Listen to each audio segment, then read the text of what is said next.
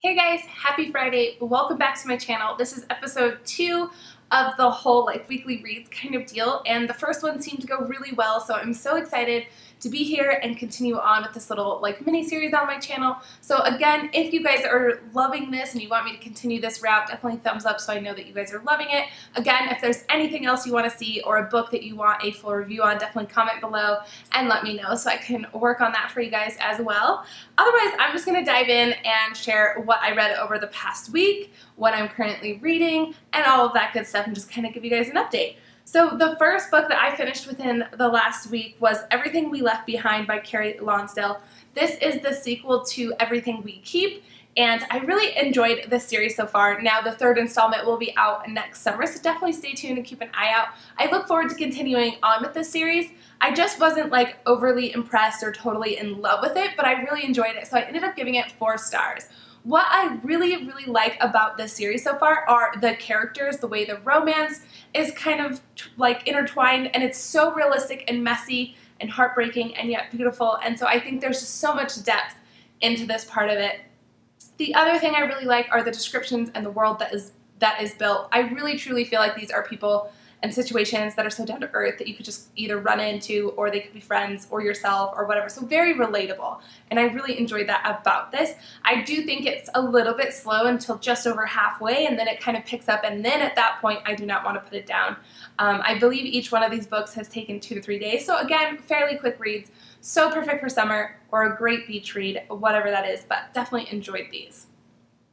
And then the book that I am currently reading is a legal thriller, so I have not actually read a ton of books like this, so I was very interested. This is a debut. It is called The Inevitable Witness by Ed Rucker, and so far I am just under halfway, and I'm really liking it.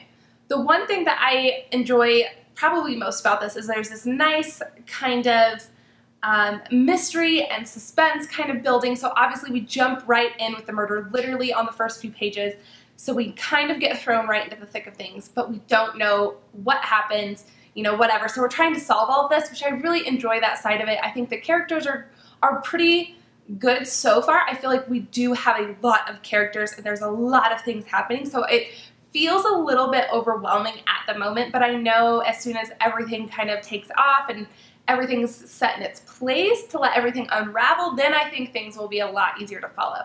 I was also worried about this legal thriller being a little bit over my head, since I am not a lawyer. I don't do a lot of the the jargon that they have, and so I feel like at that point I was I'm probably, a lot of this is just going to go over my head. I feel like it definitely tones it down. It gives you enough reference to either know what it's talking about or breaks it completely down so that I feel like there's only been 1 or 2 times that I was just yeah, not quite sure, but I'm just going to keep reading and hopefully I'll figure this out as I go. So again, it's definitely kind of toned that down and made it a lot easier for people like myself to kind of understand and grasp a lot of the terminology and things happening. So I'm looking forward to finishing this up hopefully in the next few days, so it'll be included in next week's weekly reads or in the monthly wrap-up too, whatever, whatever comes first or both. But again, definitely enjoying this so far, and I hope you guys will follow me on Instagram if you guys aren't already. There's a link below, because I am so excited to be partnering with Chickadee Prince Books to be giving a copy of this along with a buddy to read. So, definitely watch for that, because as soon as that giveaway goes live, I just am so excited to share it with you guys and hope that you guys will enjoy it as much as I have so far. So yeah, stay tuned for that.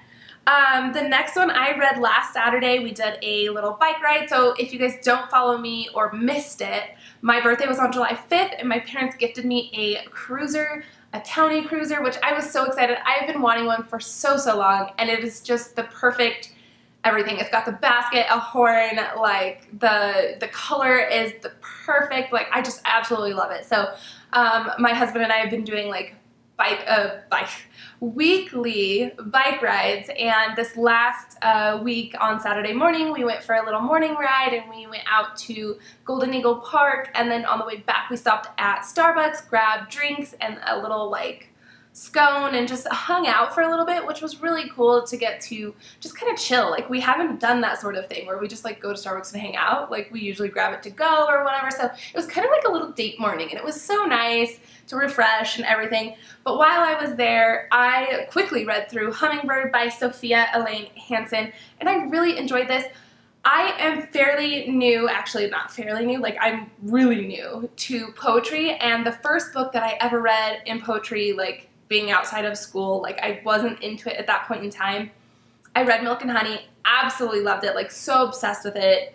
So it definitely set the standard really high for me. And since then I've read one or two other collections that were pretty good, you know, didn't totally move me the way Milk and Honey did. Then I picked up this one because I've seen it around a lot. I already followed the author because of her YA books, and I loved everything that I had heard about it, so I picked it up. I ended up giving this one 3 stars, and at first I was a little hesitant as to why I wasn't like connecting the way everyone else did, and without going into like super in-depth, I just think it was my experiences didn't quite line up with the author, and poetry is so subjective, and while I did enjoy it, I just felt like it wasn't quite all there for me. The second half, where she starts to fall in love again, definitely resonated with me, and I really enjoyed those a little bit more. So I had 2 favorite poems that were in here. My favorite part about all of this, though, is getting to connect with the author. She saw that I posted about it and started commenting, and then we started a like direct message back and forth, and I got to chat more about her work, what inspired her, kind of talk about some of the experiences, kind of bounce around some other recommendations with modern poetry, and I just felt like, again, anytime you could buddy read or talk to the authors, I just think it adds like such a cool like element and enhances your experience, and so I definitely loved it so much more after getting to talk to her. She was such a sweetheart. So thank you so much, Sophia, for taking the time out and doing all of that. It was so sweet of you, and I got a lot of awesome recommendations from her, and I know she's in the works of a second collection, and I'm really looking forward to getting that too. I truly believe that, you know, she set out as a YA author, so diving in and being able to follow her dream on this and kind of like brave it out is so inspiring, and I just think that she's going to continually get better and stronger with each one. So I'm really looking forward to the next one, especially because now that she has found like the love and everything, I just think that's going to be right up my alley. So again, definitely liking that. The last one I'm going to share with you guys today is one that I'm currently reading.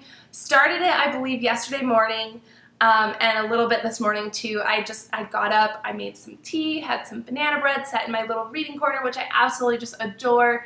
You know, like it's kind of chilling off in the morning a little bit the last few days, so I've been able to open the windows and just hang out and relax in the morning before getting going. And I've been reading The Princess Saves Herself in this one by Amanda Lovelace, and as you guys can tell, I'm 70 pages in and I've already tabbed so many things. This one for me is right up there with Milk and Honey, probably just under. Like, seriously cannot top Milk and Honey right now, like unless this totally bangs out like the rest, and then I'm like left totally speechless. But regardless, this is so good. I am connecting with a ton of stuff. It is so heartbreaking and inspiring and empowering and beautiful and just emotional, and I'm so loving this. So if you guys are looking for another awesome collection of work, definitely check out Hummingbird and definitely check out this one. I am just loving it. Cannot wait to finish. It will definitely be like completed within the next day or so because it's obviously really short, quick reads, but I'm trying to soak it up. I think that's one thing I've learned so far with this modern poetry is it's so short and so quick, but you can devour it like within an hour, like, or less. But to be able to sit there and enjoy it and really like just kind of like divulge in it. And so I'm trying to take my time. I'm trying to go slow through it and just really enjoy it. And so yeah, anyway, definitely loving this one. Alright you guys, so that is everything I have read, currently reading. The only thing I didn't really include is what I want to read next. But if you guys watched one of my previous videos, you guys may know, as well as follow me on Instagram, that I'm going to be doing a buddy read of Gather the Daughters starting August 1st with my friend Sadie, along with Courtney and a couple other people. They're doing like a saltwater like book club kind of buddy read thing going on, so we're joining in on that and it should be a lot of fun. So I will leave all the links below, and that way you guys can check it out if you guys want to join. So definitely grab the book. The link will be below as well. And definitely jump in and chat with us and just kind of enjoy the whole experience with us, because I've heard amazing things about this book and just can't wait to dive in. So that will be my next read as soon as I finish The Inevitable Witness. And yeah, I hope you guys enjoyed this video. I hope you guys have an amazing weekend. I will see you guys hopefully Monday, if not by Wednesday, with my monthly wrap-up with everything I've read and just kind of chat a little bit, do some mini reviews, all that good stuff. So yeah, I will see you guys then. Have a good one. Bye.